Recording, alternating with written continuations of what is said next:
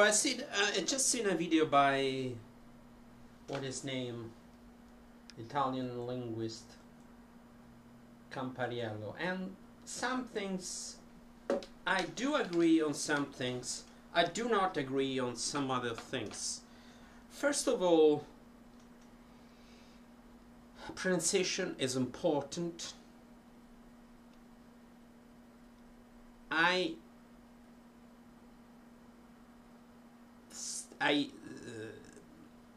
think that many people overestimate the importance of perfect, as let's call in a musical way, perfect pitch, perfect pronunciation.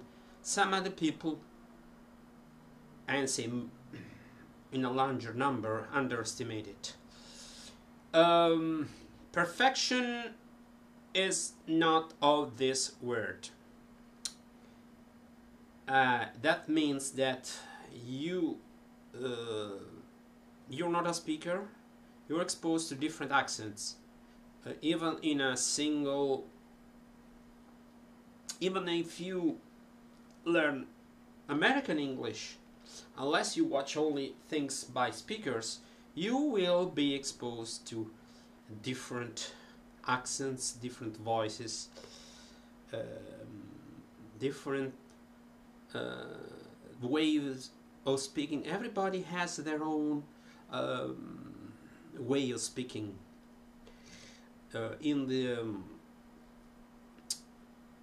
Inside the general accent.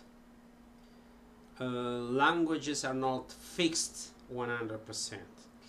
Second thing is that however much you try to get rid of your accent, which can be also a mix of the language you already know, your native language, and the accent of the language you acquired. Because, for example, I have an Italian accent, I have a somehow English-American accent, and I have a Greek accent. The moment I move to another language, I'm trying to very, very slowly, and that's another matter for another video, acquire some Turkish that I studied 35 years ago, for a little while. You have all this in your mind. All this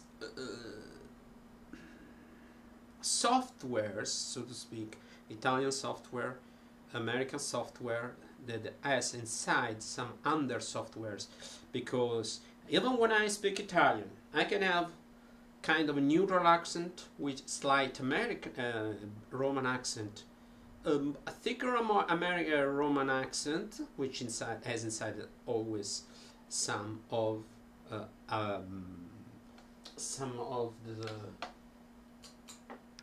Italian. I'll give you an example. This is a pedal. So you have the reverb, and you mix the sound of the reverb with the dry signal. That means the sound of the guitar without the reverb. Very strange. Here you have the reverb effect applied to all of the signal, and then you have some signal that is not this is called dry. So we have kind of dry. It's very complicated.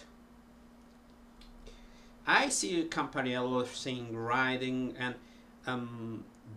that's very confusing. When you're still learning a language, you don't have a grasp sometimes of the relations with writing and spelling. And unless you use a phonetical alphabet that I know, but only for the sounds that I use in the languages I speak, I wouldn't have this approach of writing. The writing approach is very, very linked to the fact that they have links with Babel, iTalk, and Rosetta Stone, whatever other method. and is very these methods are based on also the visual writing thing. I would, because most people are not ready to get rid of their writing and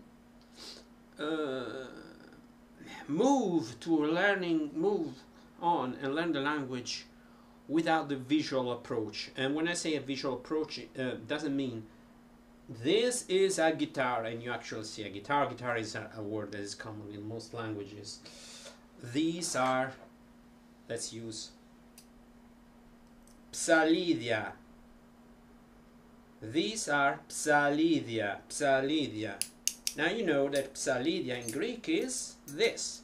I don't need to tell you that these are scissors. If you know English, you already know English. If you want to learn a language, focus on the language you're learning.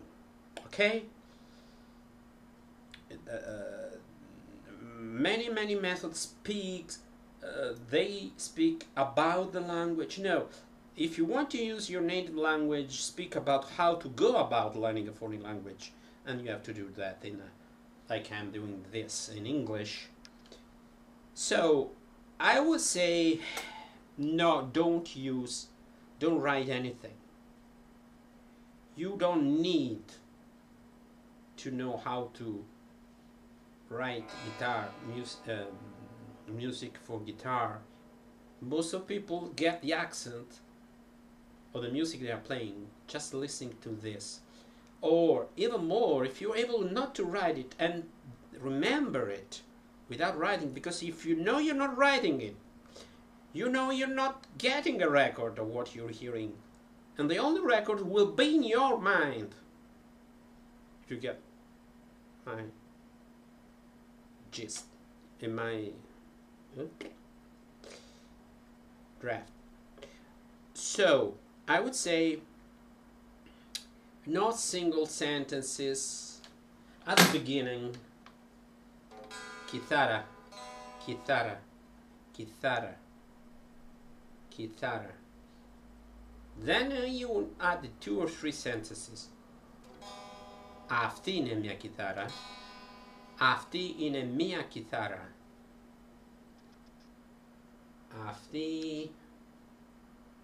Αυτό είναι ένα πεδάλι. Ο πεδάλι, δεν θυμάμαι. I don't remember. Πεδάλι. Πεδάλι. Αυτό είναι ένα πεδάλι. Πεδάλι. Αυτό είναι ένα πεδάλι. Αυτό είναι ένα πεδάλι. Πεδάλι. Αυτά είναι ψαλίδια. Ένα πεδάλι. 2 παιδάλια. Pedaglia. So you know that psallidia is plural, and I haven't told you that. But since pedali, psallidia in most languages is plural. Forbici, scissors, psallidia. Εγώ παίζω μια κιθάρα. That means that's something you shouldn't do, but you get the gist. I παίζω μια κιθάρα. Αυτή η κιθάρα είναι μαύρη. Αυτό είναι μαύρο. Αυτό είναι μαύρο. Μαύρο. Χρώμα. Το χρώμα είναι μαύρο. Chromatic, χρώμα. Χρώμα είναι μαύρο. Εγώ παίζω αυτή την κιθάρα. Εγώ. Η κιθάρα έχει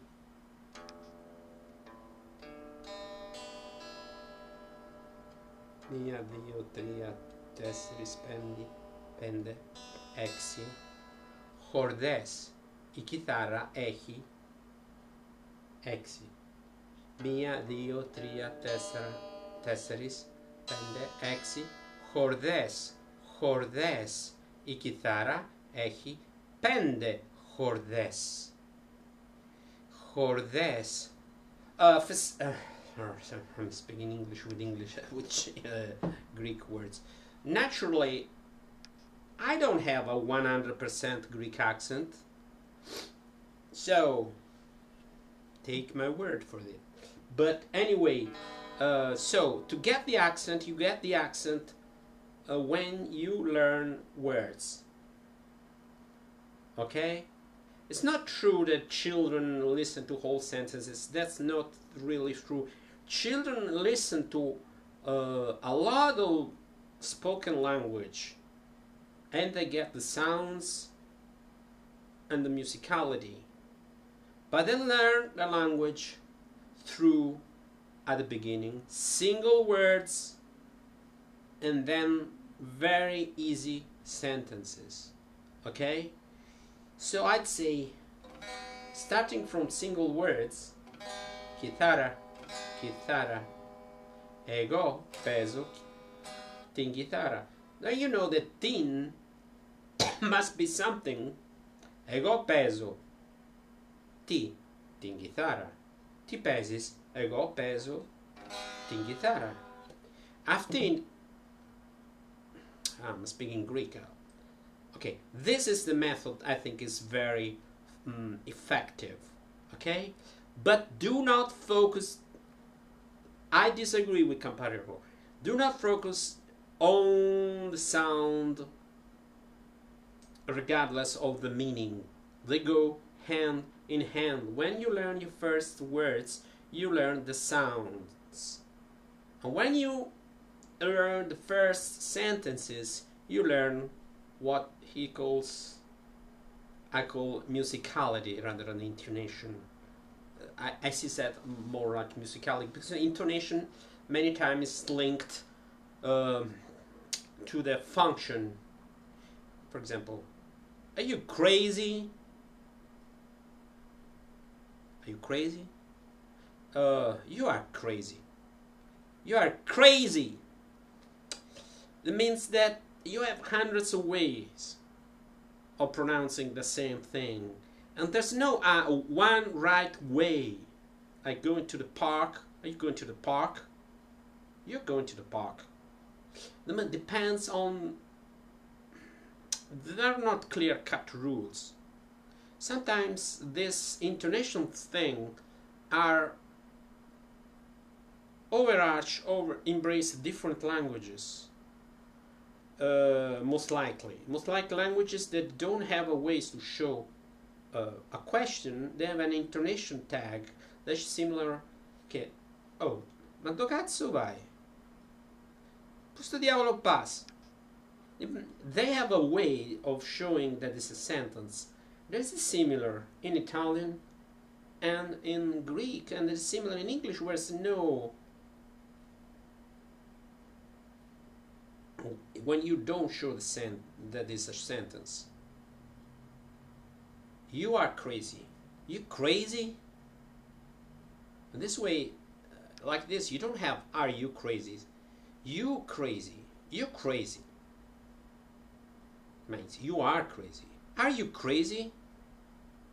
You take off the R. You crazy? Sei matto? The same thing. So, you'll never be like a native speaker. You'll never be. You are never perfect. Nobody's perfect. I play the guitar, I will improve. But if I start with having in my mind, I need to be perfect, I will be so disappointed. And the task will be so overwhelming that I say, oh, I'll never be perfect. And then I don't even try. I would say I will be very good as I can. You have to study and learn from native speakers. But to sneeze, your reference will be not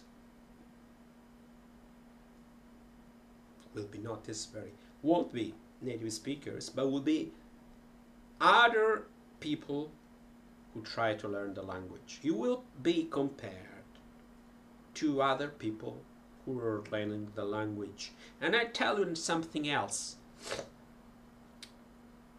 Some people study languages and they like to have their egos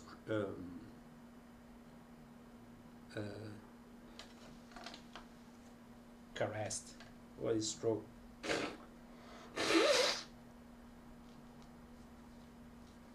I mean, they do that for their ego.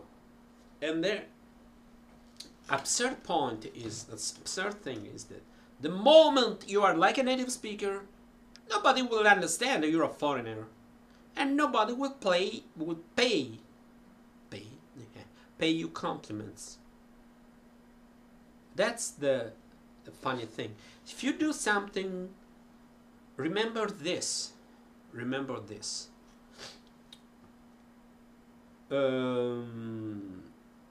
Sometimes people appreciate the effort, and they will pay you the same compliments they would pay you if you are very much better. Second thing, people don't know how long you've been studying, or you've been practicing, or you've been learning, better said, and absorbing the language. If you want to play, and every time I want to compliment somebody on their level, say, how long have you been living in Italy? Okay. How long have you studying Italian? How much time have you devoted to the language? And I say, okay, so for the time you've been learning the language, or for the time you've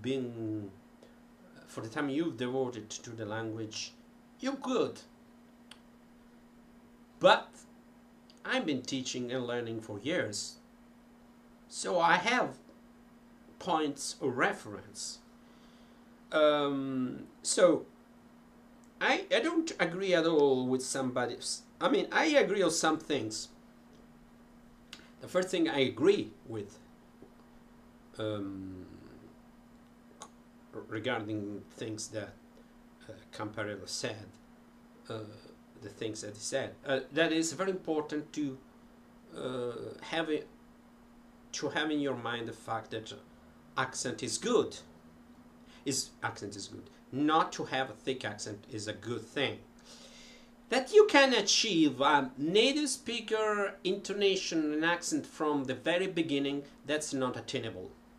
What is attainable is to acquire the basic sounds of the language, so the person can understand what you're saying, because all the sounds are perfectly distinguishable. Okay? A tinge of intonation. We're not speaking about everything is black, everything is white. There's a gray area. You have to work on the gray area. You'll never be 100% black and 100% white. Okay? The problem is people have been learning other languages or have learned other languages in the past are in pole position. Remember, the more languages you get, the more it is easy to understand, to get another one. But the more you have in your mind, the less is possible to know all of them very well. So I attach an amount of importance to each language. Two first and foremost languages for me are Italian and English. Third is Greek, and now I'm trying to learn some Turkish. I'm not in a rush. I'm just listening and watching videos. Okay? I will never be a fluent speaker of Turkish, I know.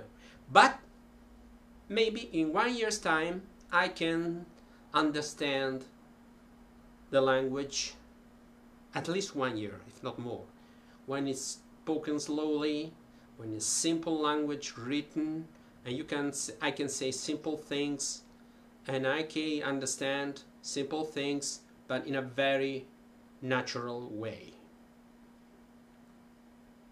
Okay, so we're able to say, to have the language over a 1.5-year-old toddler or 2-year-old in Turkish speaker. But my goal is not speaking the language fluently. Okay? Sometimes I play harmonica and I can play tunes, and I took it so slowly, and sometimes I do things that are quite pleasant. But I will never be an accomplished harmonica player because I haven't been devoting so much time, and that's not my important goal. So when you have languages, most of the times you have some languages that you really live, and these are Italian and English for me, because English is the language I sing in. I sing in English for the most part. I watch a lot of videos in English, and it's very, as you see, it's very it's normal to me. But remember, do not try to speak a language immediately. Take it easy. You don't try to listen and play. I do. You you know, in your stride. You listen. I listen to all these videos in Turkish. I forgot. I watched the other day. Oh, nasılsınız? Merhaba. And I forgot other things. Forgot and remember. Forgot and remember. You watch again and again and again. And the first thing is, I close my eyes. I don't want to even to see, to read it. No, I don't want to read it. Writing influences your mind. You see an E and you tend to pronounce A, like in Italian or in English, like in bed. Italia da. Teşekkürler. It pronounced in a different way. I can tell. I cannot reproduce, but I can tell that it's different. So open your ears and listen. Listen like it's music. Forget your language. Or you said E, you say E, you say U, U. It's like reproducing a sound. The moment you're speaking, okay, I'm speaking, whap, your native accent comes up again. You're in the process of speaking, so you have access to that sort of, when you're in the process of reproducing sounds like carta. If you know, for example, the sound in English, spaghetti. Oh, spaghetti. If you forget it's spaghetti, and you say another word that it doesn't have another English counterpart, maglietta. Okay? You listen to the sound. Sometimes you have to forget the meaning. The first thing is focus on the sound. Cala.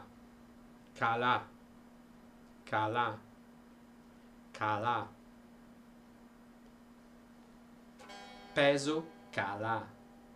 Peso. Then peso, cala.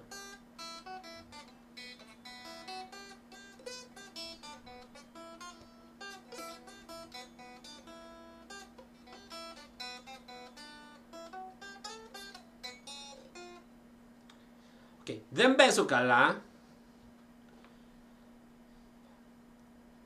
Tragudao. If you are alone and blue, no one to tell your troubles to. Okay, I think that I give you some thought for thinking. No, something